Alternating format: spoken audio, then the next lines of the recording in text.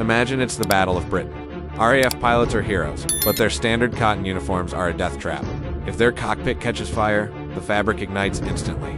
Surgeons of the time, like Sir Archibald McIndoe, documented the horrifying result: catastrophic burns known as Hurricane Neck. This was a grim reality for far too many brave airmen, but one man was determined to change this.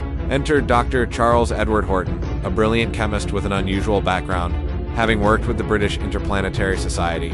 Later, at the Air Ministry, Horton became obsessed with a single, crucial idea: creating fabric that wouldn't burst into flames. He envisioned a material that could protect pilots from the very fires meant to destroy them. His tireless work in textile research led to the development of flame-resistant materials, a breakthrough that would save countless lives, not just in the air, but for generations to come. Dr. Horton wasn't just a scientist, he was a lifesaver, weaving protection into the very fabric of courage. Thanks for watching. If you found this story inspiring, please like and subscribe for more hidden histories.